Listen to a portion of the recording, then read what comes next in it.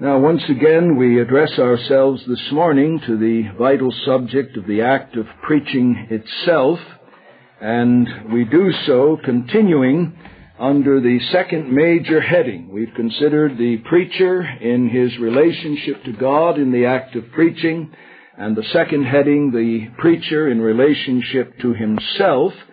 And thus far we've covered three areas: the general appearance and bearing or pulpit demeanor of the preacher, his emotional constitution and activity in the act of preaching, and last week the matter of his vocal powers. Now today we take up the fourth and final subdivision of this third aspect of the preacher in relationship to himself, namely the preacher's relationship to himself in terms of physical action in preaching. The preacher's relationship to himself in terms of physical action in preaching. Now, in marking out the field of our study in this way, I'm obviously excluding the use of the voice from physical action in preaching, though indeed, as we considered last week, proper speaking involves arduous physical exertion and controlled physical activity.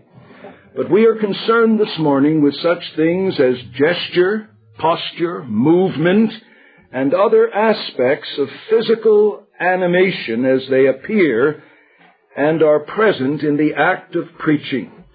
And we want to consider everything from the motion of the hands to the look of the eye, and even the set of the eyebrow. In other words, we're dealing with the act of preaching as it touches upon physical action in the preacher who is engaged in the proclamation of the Word. Now, we begin our lecture then with the first major category, Roman numeral 1, the legitimacy and function of physical action in preaching. The legitimacy and function of physical action in preaching. The moment we address ourselves to the question, what place, if any, does physical action have in the proclamation, explanation, and application of the Word of God, we've placed ourselves once again within the framework of the oft-repeated axiom of this course that there is no conflict between general and special revelation. There is no real conflict between nature and grace. There should be no tension between what we are as men and what we are as preachers. The Bible everywhere assumes, and not infrequently actually describes, the relationship which naturally exists between thought and physical states or actions consistent with or expressive of that thought. And let me give you several examples from the Old and from the New Testaments. In Genesis chapter 4, in the incident recorded concerning Cain and Abel, you know the basic facts of the incident. Cain becomes jealous of Abel, and upon what he thinks is a convenient occasion, he kills him. But in the process of describing that, we read in Genesis 4 and verse 5, "But unto Cain and his offering he," that is, Jehovah, "had not respect. And Cain was very wroth," or angry, "and his countenance fell." So the state of mind and soul described as an angry or wrathful state produced a corresponding observable effect upon the physiology of Cain. His countenance fell. And when the Lord comes on his mission of inquisition, he is careful to underscore the inseparable relationship between those two things. "And Jehovah said unto Cain, Why are you angry? State of the soul. Why is your countenance falling? An observable condition of his face. So the disposition of the soul, as it were, instinctively and naturally took to itself an observable condition of his countenance. Very clear relationship between the two. In 2 Samuel chapter 6, we have another very graphic example of this principle in operation. 2 Samuel and chapter 6, beginning with verse 12. In this incident with respect to the bringing in of the ark of God, and it was told King David, saying, Jehovah has blessed the house of Obed-Edom, and all that pertains unto him because of the ark of God. And David went and brought up the ark of God from the house of Obed-Edom into the city of David, now notice, with joy, a state of the heart, of the spirit. Here was great ebullience in the inner man of David. And it was so that when they that bare the ark of the Lord had gone 6 paces, he sacrificed an ox and a fatling, and David danced before the Lord with all his might. And David was girded with a linen ephod. So David and all the house of Israel brought up the ark of the Lord with shouting and with the sound of the trumpet. Now here there was this intimate relationship between David's state of soul, described as joy, and a bodily expression that did not stop short of dancing. And I don't know where it was, but on one occasion, I think it was a couple of years ago, I saw just a portion of a film in which they captured this incident. Now, whether it was a film on the life of David, I don't recall the circumstances, but it was fascinating. The actor just did a marvelous job of reproducing what David probably did on that occasion. And to see this man who was all man engaged in a dance that had none of the oozing effeminacy of the dance of the ballet. I can't stand to watch ballet.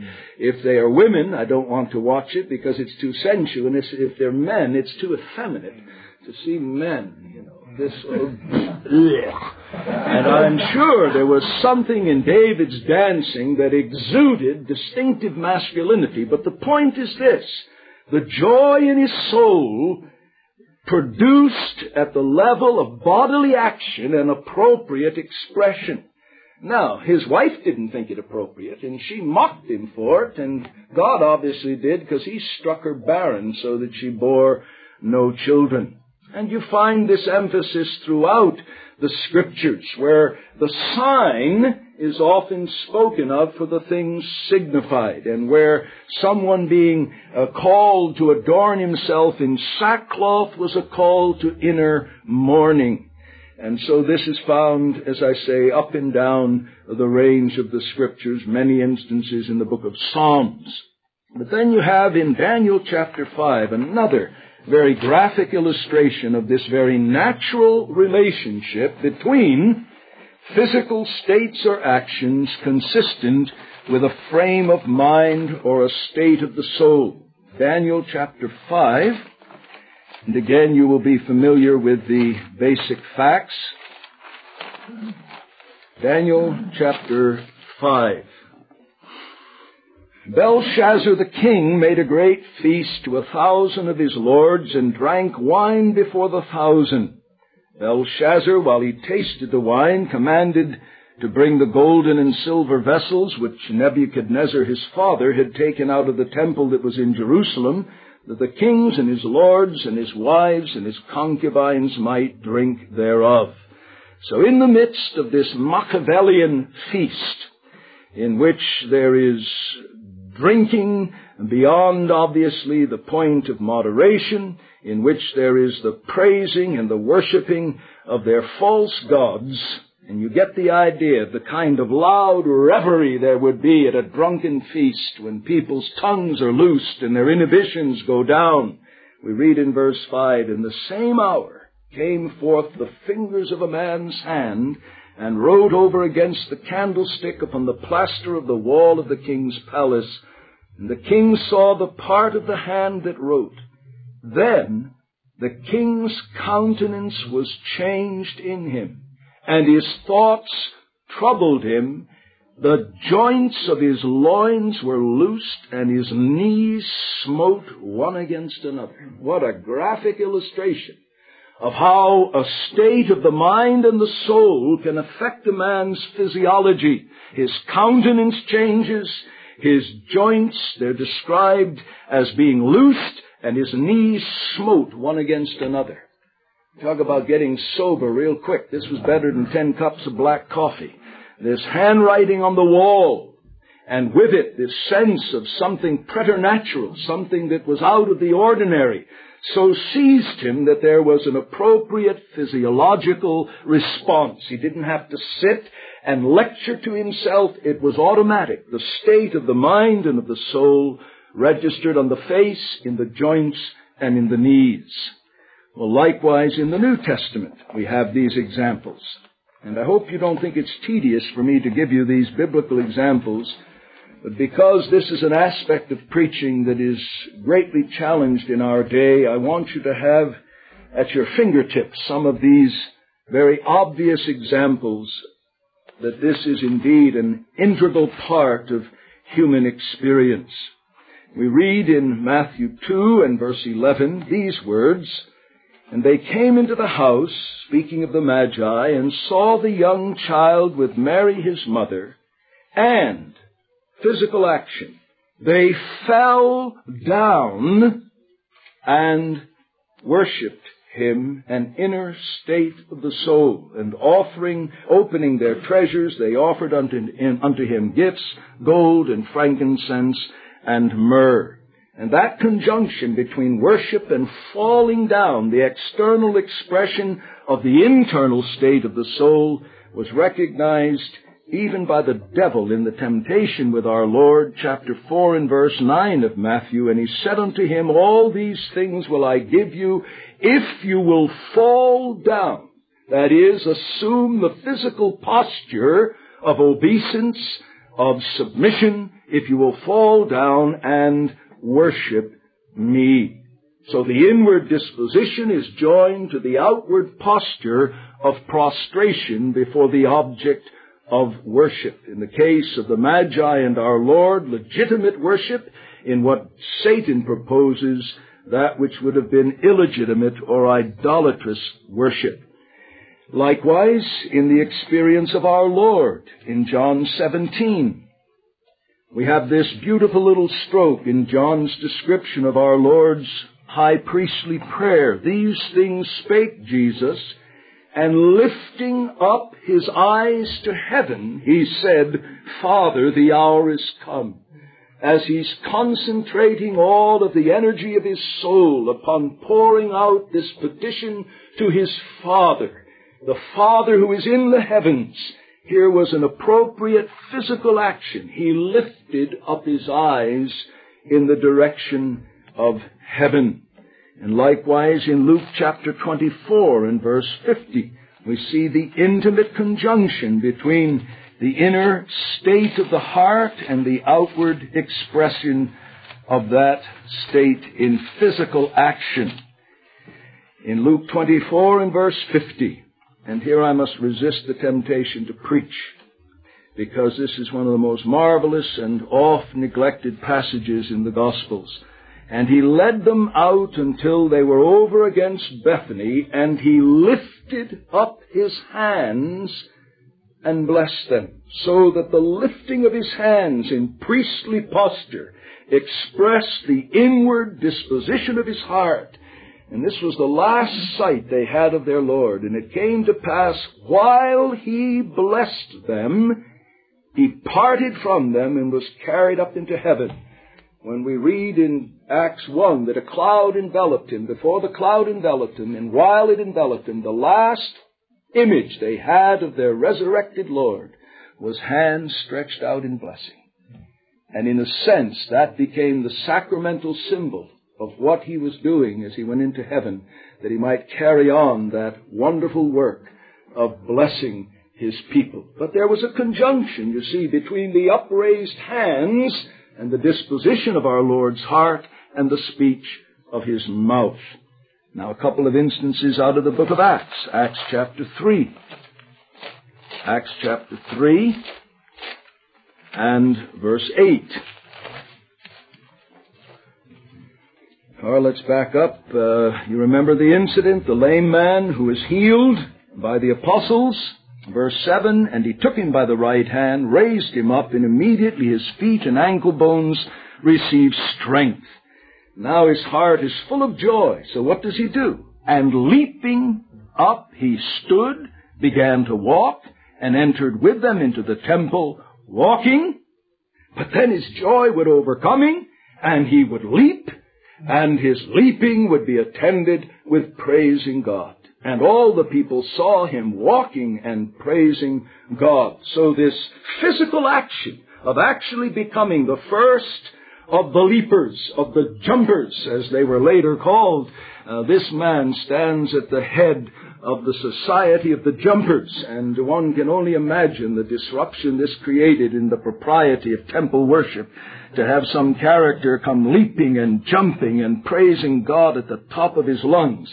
But there is no sense in which Luke describes this activity as in any way excessive. It was perfectly suitable to the state of this man's soul that he should be found bellowing out his praise and finding that even his vocal cords couldn't get rid of the energy of his soul. Some of it had to find an outlet in his feet, which had been lame for years, but now upon which he could leap and jump and pirouette in the temple as he brought praise to his God.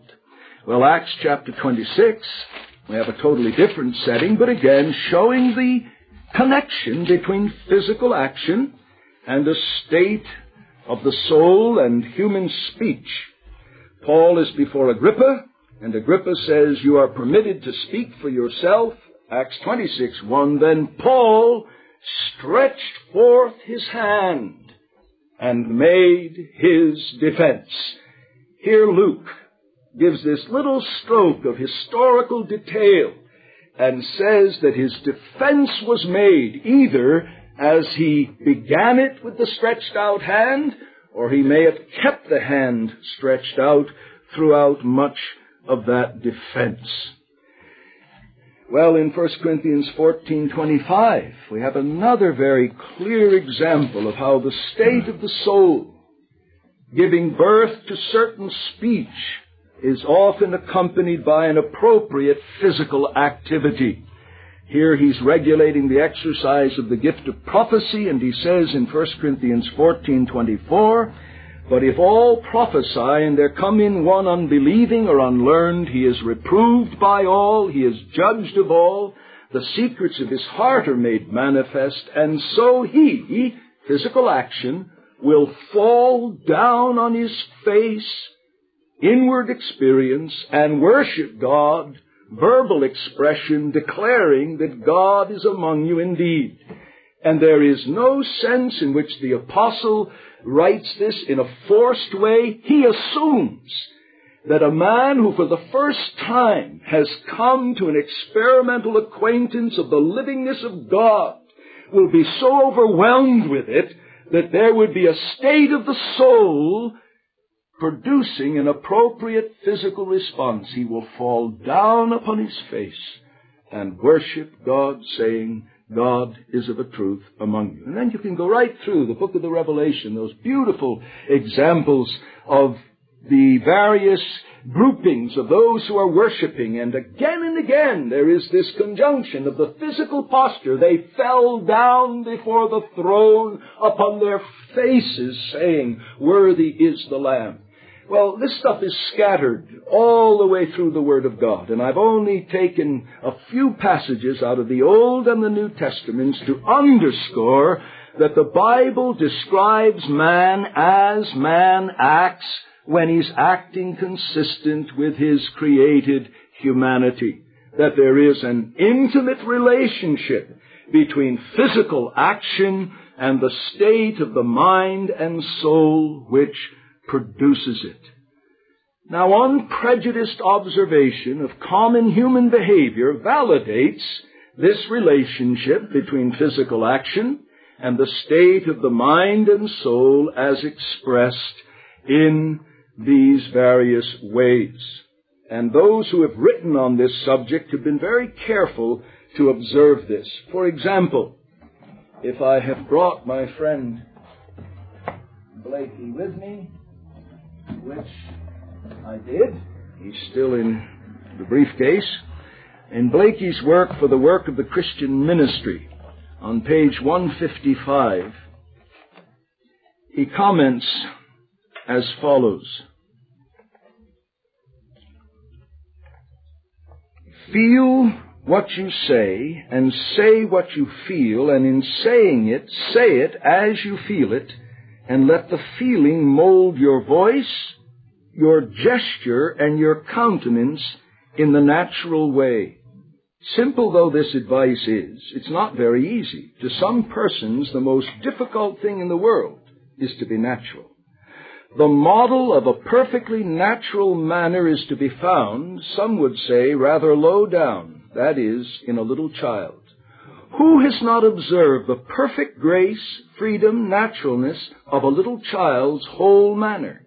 Its tones of voice are exactly adapted to the nature of its remarks.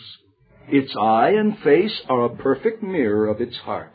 The movement of its arms, the gesture of its whole body is free and unrestrained. If one would attain a good manner in the pulpit, one must, in a sense, become a little child. If reasons be sought for the faultlessness of a child's manner, they are to be found in its guilelessness and reality, the transparency of its whole nature, and in its freedom from acquired habits, in the elasticity and vigor of its muscular system, and last but not least, in its lack of self-consciousness.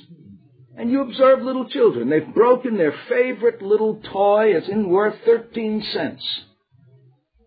And the face goes down and they cry. Or they want something desperately that they think they ought to have, and everything from their fingertips to the tone of their voice to the look in their eye is trying to manipulate you into believing exactly as they do about that object that they so desperately desire. Well, that doesn't need to be taught to the child. Whoever had to sit down with the child and say, now look, when you don't get your own way and you feel disappointed and self-centered, you must learn to pout. Now, this is how you pout. And then you teach it. Who out here had to teach this kid how to pout? I didn't teach any of mine. They instinctively know it. That's still. And when something excites them, I don't care how reserved their parents are, until they pick up their parents' cursed reserve by example, what do? Why, they express it in their natural childish exuberance. That's the point that Blakey is making. And this connection between the state of the soul and physical states, including even the look in the countenance, Blakey observes, is very natural in little children because they have not yet been influenced by forces that have made them unnatural in that connection. Broadus, on page 496 and 497, observes,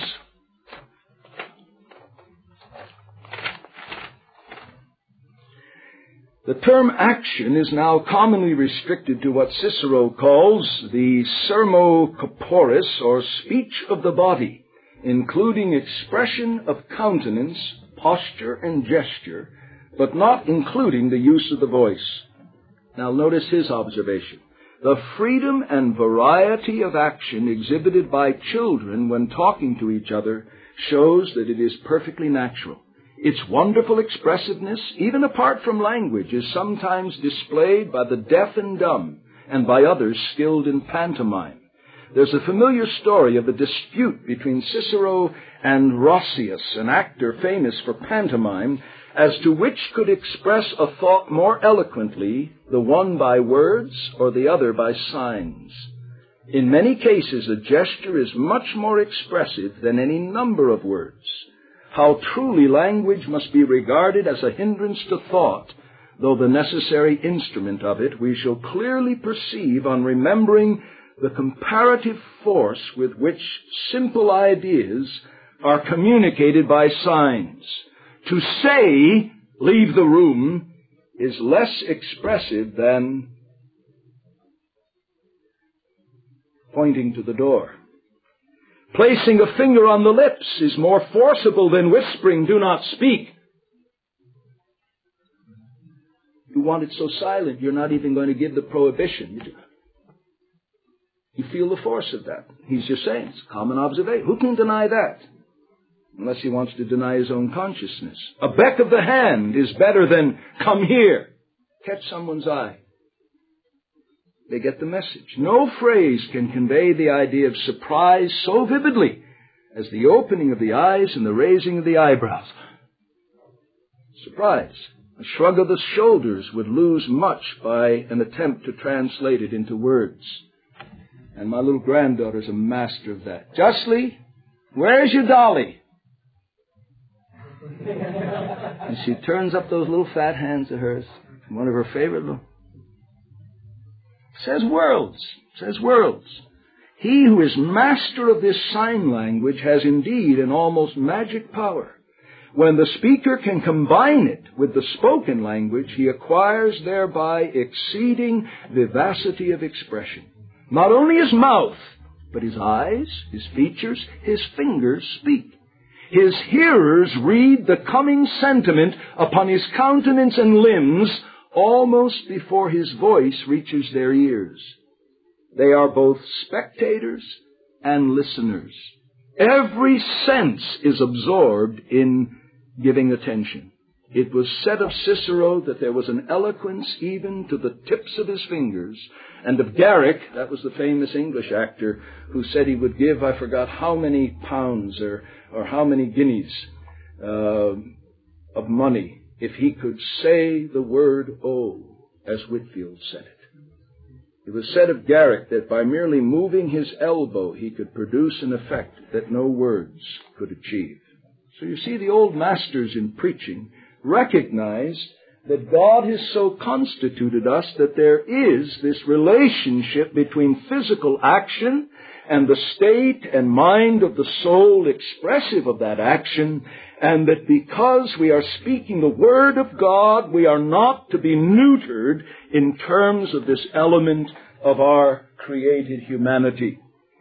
In a helpful little book that one of the former students gave me, Atwell's Epitome of Elocution, in which he has tried to reduce into a little manual the basic rules of elocution and vocal culture. If we ever get to printing books, this is one that'll be high on the list for a textbook in Pastoral Theology. Very, very helpful material.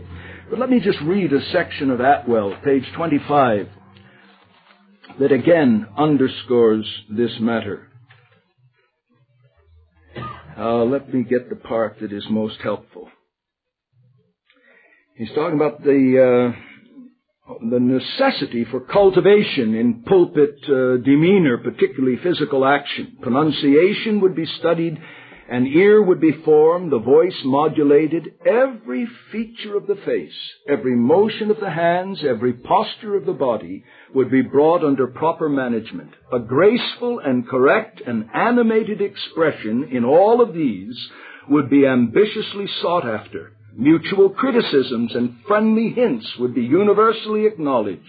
Light and direction would be borrowed from every quarter and from every age. The best models of antiquity would be, in a particular manner, admired, surveyed, and imitated. The sing-song voice and the seesaw gestures, if I may be allowed to use those expressions, would of course be exploded. And in time, nothing would be admitted, at least approved, among preachers but what was decent, manly, and truly excellent in its kind. Even the people themselves would contract insensibly a growing relish for such a manner of delivery, and those preachers would at last be in chief repute with all who followed nature, overlooked themselves, appeared totally absorbed in their subject, and spoke with real propriety and pathos from the immediate impulse of truth and virtue. Well, brethren, I could go on giving you quotes from the old masters, but all of them underscore this principle that I'm seeking to articulate of the legitimacy and function of physical action in preaching. The Scriptures show, from Genesis to Revelation, they record it as a fact of observation of human behavior, that there is this intimate and natural conjunction between a state of the soul and an appropriate physical expression of that state. I'm simply adding to that the universal testimony of those who've studied the subject that everyone observes this, and it is most particularly and eloquently borne witness to in the case of children. Therefore, as physical action is a vital part of effective, narrow, and natural oral communication among all but the blind, we should expect that the all-wise God, who's given a supremacy of usefulness to living oral communication, would incorporate and not negate this factor in the accomplishment of His sovereign purposes through preaching. As surely as we aim at clarity and accuracy in conveyance of the truth in the words that we choose, so we should aim at appropriateness, forcefulness, and interest in the action which attends those words. The person who would ignore this aspect of preaching sets up a dangerous theological structure in which special revelation is put in conflict with general revelation. And he who would ignore this aspect of preaching will generally do so to the impairment of his usefulness. And here I would lean upon McIlvaine to conclude this first heading on page 387 in the section dealing with the matter that he calls gesture. He says, gesture is the principal element of the symbolical language of nature and of the passions, which is universally understood. That's his major axiom. Then he breaks it down. This language is wonderfully copious and significant. Second head he makes, gesture is a principal element of this symbolical language and more expressive than words. Strong passion or profound emotion is never satisfied with any expression of itself that is possible in mere words. It feels itself to be still pent up until it finds an outlet by embodying itself in some appropriate act or motion of the body. Even slight and transient feelings require action in order to their full and adequate expression. Then he goes on to elaborate. This language, he then says, is universally understood. And he illustrates and demonstrates it. Then his next axiom, by gesture, the speaker is enabled to express his sentiments to the eye at the same time that by his words he expresses them to the ear. His thoughts are expressed to the eye as his words are addressed to the ear. And then again he indicates that because of the faculties that God has given us in this area, the art of pantomime is capable of exciting a powerful interest, and deaf mutes are able to communicate by signs alone. And then he makes this very important observation. It's his third major axiom under this. Gesture is expressive of passion and emotion rather than of thought. Gesture is expressive of passion and emotion rather than of thought. This is a general principle and one of great importance in determining the character, place, and frequency of the gestures which are required in public speaking. Emotion rather than thought is the immediate cause of gesture. Gesture corresponds to the nature of emotion rather than to that of thought. And then he goes on to lay out some of his general principles. I hope to have some of this material copied for you as well. But then he goes down to show how the countenance speaks, how the hands speak, and the whole man is engaged in the act of speaking. Well, so much for that first heading then, the legitimacy and function of physical action in preaching. Now then, let's take up secondly the diversity and variety. The diversity and variety of legitimate physical action in preaching. Having dealt with its legitimacy,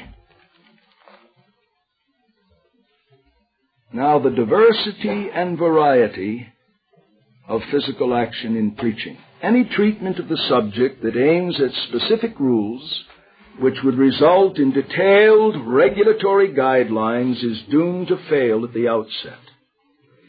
The broad factors relative to cultural habits and tastes render some categories quite inappropriate in differing cultural settings. Add to that the differences of personality, physical stature, native energy, individual temperament, in each individual preacher within a given cultural framework, and here again, there must be great liberty allowed and great diversity expected. Perhaps Spurgeon's remarks are most helpful in this regard. Page 281 in his lectures to my students. As most of you know, he has a chapter on posture, action, and gesture. And this is what Spurgeon says on page 281. In this matter, saying that our physical action should not be excessive, bodily exercise profiteth little. We cannot readily judge when action is excessive, for what would be excessive in one man may be most fitting and proper in another. Different races employ different action in speaking. Two Englishmen will talk very quietly and soberly to one another, compared with a couple of Frenchmen. Notice our Gallic neighbors. They talk all over and shrug their shoulders and move their fingers and gesticulate most vehemently. Very well, then. We may allow a French preacher to be more demonstrative in preaching than an Englishman, because he is so in his ordinary speech. I'm not sure that a French theologian is so as a matter of fact, but if he were so, it could be accounted, but if he were so, I am not sure that a French divine is so as a matter of fact, but if he were so, it could be accounted for by the national habit. If you and I were to converse in the Parisian fashion, we should excite ridicule. And in the same way, if we were to become violent and vehement in the pulpit, if we were to become violent and vehement in the pulpit, we might run the same risk. For if Addison be an authority, English speakers use fewer gestures than those of other countries. As it is with races, so it is with men. Some naturally gesticulate more than others, and if it be really natural, we have little to find fault with. Well, you see, brethren, within our own cultural framework, God has put some of us together in such a way that from our infancy we always talk with our fingers and with our eyebrows and with every faculty of our being. Well, should that suddenly be neutered or set aside because we stand in the pulpit? Of course not. So that in this whole matter we must at the outset establish that there will be great diversity and variety of physical action in preaching. In a totally secular book, used as a freshman textbook in speech by one of my relatives who has taught speech at the university level, there's an excellent statement here under the heading of individual differences in the use of gestures. The frequency and kind of gesture used depend upon the particular speaker and the circumstances of the speaking. There are individual differences as well as cultural and possibly racial differences. Persons with large vocabularies and relatively fluent speech would seem to have less need for gesture than persons with more limited vocabularies and less fluent speech. Voluble persons usually talk with an abundance of gesture as well as an abundance of audible words. Gestures appropriate to some public speakers may be most inappropriate to others. A medium-sized man on a public platform might emphasize a point by banging his fist on the speaker's stand. The same gesture by a short person might seem ludicrous. He's reaching up to bang. For a tall, heavy-set person to bang on a speaker's stand might constitute a threat. See, he's already, his presence is imposing. Cultural differences become apparent when we contrast the frequent and generous use of gestures by the Southern Europeans with the more restrained use of gestures by the Northern Europeans. The French, Italians, and Spanish people as a group are much freer in their use of gestures than are the inhabitants of the Scandinavian countries. The differences are more likely cultural than racial. And then he goes on to make the same observation as a totally secular speech teacher as McIlvaine, Spurgeon, Broadus, and all of the others have made. So, having addressed ourselves to the legitimacy and function of physical action, we must keep in mind the diversity and variety of physical action in preaching, and we cannot set up any ironclad rule book as to what is appropriate and to what is inappropriate. Now then, we come to what is really the heart of the lecture, Roman numeral 3, some regulative principles concerning physical action in preaching. Some regulative principles concerning physical action in preaching. Now, as we come to this division of our study, I remind you of our two cardinal texts. 1 Corinthians 14:26, let all things be done unto edifying, and Galatians 5:23, the fruit of the Spirit is self-control. Now I want to give you some general guidelines, then I'm going to give you some specific guidelines for the more naturally animated among us, and then thirdly, some specific guidelines for the less naturally animated among us. All right? So, under this heading of regulative principles, number 1, general guidelines. Here's the first. Perhaps no principle is of greater importance than expressed in the simple couplet, forget yourself, be yourself. Forget yourself, be yourself. The idea behind this advice is that as an ideal, we ought to seek such total absorption with the burden of our message, such total preoccupation with the delivery of that message, that no conscious thought whatever is given to physical action. Whatever action grows out of that absorption with the message and with that preoccupation with delivering the message, that physical action is probably the proper kind and measure. Forget yourself, be yourself. So forget yourself that you are totally absorbed and preoccupied with the message and with the determination to deliver it, accurately engaging those before you as you do. Then whatever comes, let it come. Forget yourself, then be yourself. Alexander on page 30. Note number 47 on page 30. Paragraph number 47 says on this matter of animation, every man may be said to have his quantum of animation beyond which he cannot go without forcing himself and appearing affected. Hence, to exhort a young man to be more animated is perhaps to mislead and to spoil him, unless you mean to inculcate the cultivation of inward emotion. You see what he's saying? Exactly what McIlvaine said. Animation is the fruit of the emotion which attends our thought. So if a man is not animated enough, it's probably that he's not feeling deeply enough. So go to the root issue. Say, brother, you're not feeling what you're saying, and it's evident in the manner in which you say it. Your total lack of animation is either that you have learned how to project a lie, the lie being, I am feeling nothing as I speak, in which case don't lie while speaking truth. And if you're feeling it, let it be shown in the manner of your speaking. Let your hands speak truth as well as your mouth. Let your whole humanity speak truth. It is better, therefore, to let nature work, even though for the time the delivery is tame, than to generate a manner only rhetorically and artificially warm, which is hypocrisy. Very, very wise statement.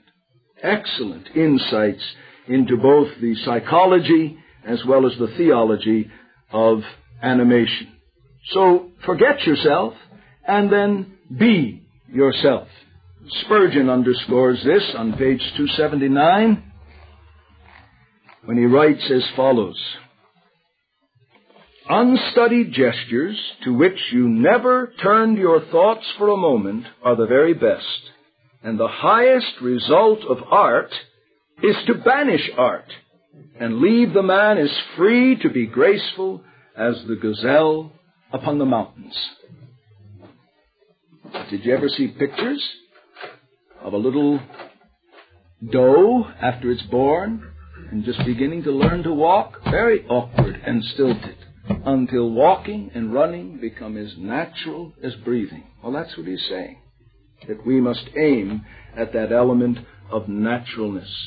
Dabney, again, the rather, what we would say, doughty Presbyterian, one whose demeanor and the rest, as we read his biography, would not seem to be one that would be characterized by passion that would show itself. But he observes, let him, that is the preacher, now so master his subject by faithful preparation when about to preach that he shall be thoroughly at ease touching his command over it. And let him also master his self-importance, his conceit, his lust of applause, so as to forget himself in his sacred task. Let him throw himself into his topic without taking care for gesture, and gesture will take care of itself. Forget yourself, be yourself. Be absorbed in the message. I would testify to you, I pray you note my testimony, that constraint, awkwardness, exaggeration in the rhetorical action usually proceed from one or both of these two causes: the embarrassment of the mind from the consciousness of deficient preparation and mastery of the subject, or the embarrassment of self-love from overweening concern about one's own appearance. Let your heart be right, your preparation be adequate, and your previous social training will suggest the right gestures. Forget yourself, be yourself. All right? Second principle under general guidelines. The second principle is never premeditate any specific physical action. Never premeditate any specific physical action or force such action while preaching. Never premeditate, that's prior to preaching, nor force while preaching. Never premeditate any physical action or consciously force such action while preaching. Now, it is a bad theology of preaching that practices or encourages any premeditated physical action or any conscious engagement in this or that action while preaching. Dabney writes as a sound theologian and a sagacious observer of the realities of human nature when he says on page 323, and you just see if this doesn't strike a note in your own mind that you have to say amen to. You may ask me, should not the preacher study to possess this power, that is, the power of appropriate gesture? I answer yes, by all means. But it's the wrong time to study it when you're in the actual delivery of your discourse. Because unless the looks and hands speak the unstudied language of nature in their pantomime, they are false and displeasing. And furthermore, how can your mind be preoccupied with truth if you're wondering, this is the place where I'm supposed to speak loud and raise my voice, this is the place where I'm supposed to whisper and drop my voice and turn to the right or turn to the left? No, never premeditate any physical action or consciously force such action while actually preaching. Broadus likewise exhorts on page 506,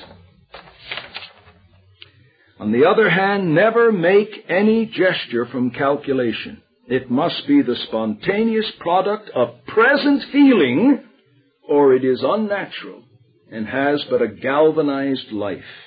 He who declaims or even thinks over his address beforehand and arranges that here or there he will make such a gesture will inevitably mar his delivery at that point by a fault. Were he, and this must have been a well-known actor in that day, Edward Everett himself. And then he goes on to say that when you have teachers of preachers who advocate this, that they greatly err. Now, brethren, may I give my own testimony that I only did this one time in my life, and that's all it took, and I shall never forget it as long as I live. I was 19 years old, student pastor of a little mission work down in Augusta, Georgia. And it was at this time of the year, because I was preaching an Easter message. And as I was thinking through the message, I remember in my preparation, thinking, albeit a very brief period of time, that I would deliberately, in describing the crucifixion and the subsequent taking down of the form of our Lord and laying him in the tomb, gradually bring my voice down to a whisper, and then pause, and when I spoke of the resurrection, just let out all the stops. And I'll never forget to my dying day, as long as I have memory, that when I did that, in the pulpit, I felt like a man should feel who had just sold his virtue in a whorehouse. I felt filthy, unclean. I wanted to run and hide and never open my mouth again.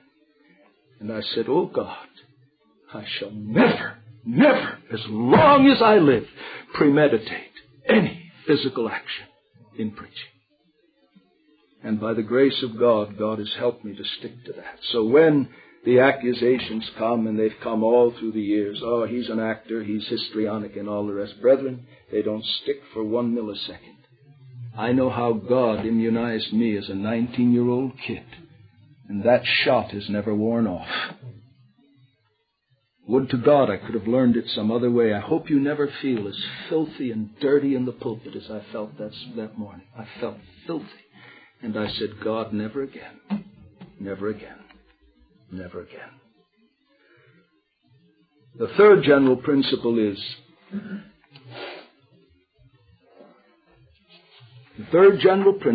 this, and we're going to state it both negatively and positively. Negative, to rid yourself of all distracting, incongruous, non-edifying physical mannerisms. That's the negative. You're going to seek to rid yourself of all distracting, incongruous, non-edifying physical mannerisms. Now, what are the more common, distracting, physical mannerisms? Well, nervous gestures. People that all the while they're preaching twiddle their hands, or pick the side of their finger, or do some other, they're distracting. And in that way, people's eyes are impeding what their ears are getting. Well, if you have some distracting physical gesture, such as twiddling the hands, the fidgets, twitching of the shoulders. Some men have a terrible habit all the while they're preaching. You'd think they had a fly crawling down the back of their shirt. And you want to just stop and say, brother, if you got an ant there, stop. I'll go in there and squash him, pull him out. But nervous gestures, you see, that just terribly distracting. I mean, a man may have tremendous richness of thought, but if he's got the twitches in his shoulders, it's awfully hard to pay attention. And then with some, it's what I would call the incongruent actions. A man is pleading with people to come to Christ with closed fist. That's incongruous. He's speaking the freeness of God's mercy, and he's got his chest constricted and his fist in. Or as Spurgeon, so typical Spurgeonic, he spoke of the man who was urging people to seek the city which is above. And while he is speaking of the glories of heaven, he's pointing down in the other direction. Incongruous actions where the action is not appropriate to the word. And then, of course, there are grotesque actions. And Spurgeon again speaks to this in his second lecture on posture, gesture, etc. Actions that are grotesque. They are totally out of character with the overall seriousness and solemnity of pulpit themes. Or there are strained actions, actions that go far beyond the weight or the passion of the thought. It's in gestures what it is in words when an 18-year-old visiting preacher stands up and in the presence of men old enough to be his grandfather, addresses a congregation where he's a visiting preacher and says, my beloved. You know, you just say, hey, kid, it doesn't fit in your mouth. It's just incongruous and it's strained, it's excessive. Well, in terms of this matter of our goal, it should be, negatively speaking, to rid ourselves of all distracting physical actions. Now, some men may speak with such profound richness of thought, force of vocal power, and vividness of imagery as to neutralize their oddities of physical action. But don't assume that you have all these qualities and that you can get away without cutting off these incongruous actions, these nervous actions, these grotesque actions which will underscore your true usefulness. Spurgeon quotes Homer writing on Ulysses on page 273. And this is what was said. Homer would appear to have considered the entire absence of gesture to be no detriment to eminent power in speech, for he pictures one of his greatest heroes as entirely abjuring it, though not without some sense of censure from his audience. And this is a translation of Homer. But when Ulysses rose, in thought profound, his modest eyes he fixed upon the ground. As one unskilled or dumb he seemed to stand, nor raised his head, nor stretched his sceptred hand. But when he speaks, what elocution flows! Soft as the fleeces of descending snows, the copious accents fall with easy art. Melting they fall and sink into the heart. Wondering we hear, and fixed in deep surprise, our ears refute the censures of our eyes.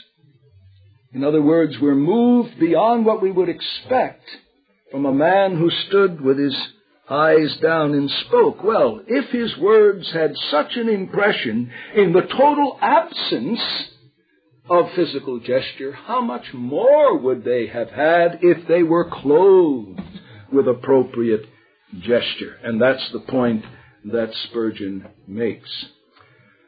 So, seek to rid yourself of distracting physical actions. That's the negative. And then the positive.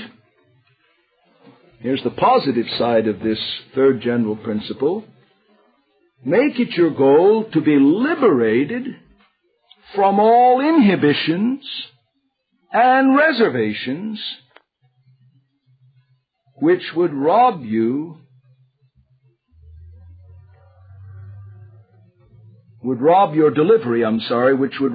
delivery of its optimum forcefulness.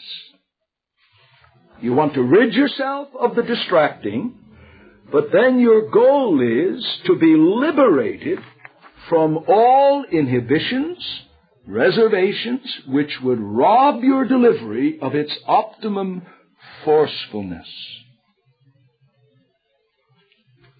Sin, culture, examples, training have all influenced all of us. And somewhere along the line we've picked up some inhibitions, some reservations from which we need to be delivered. And we are Christ's free men. 1 Corinthians 7:23. You were bought with a price. Be not the servants of men. But as a servant of God, if ever, Romans 6 is true, present your members instruments of righteousness unto God, it's when we present all the members of our body to be liberated from anything that would inhibit them from being optimum in their forcefulness in the proclamation of God's truth.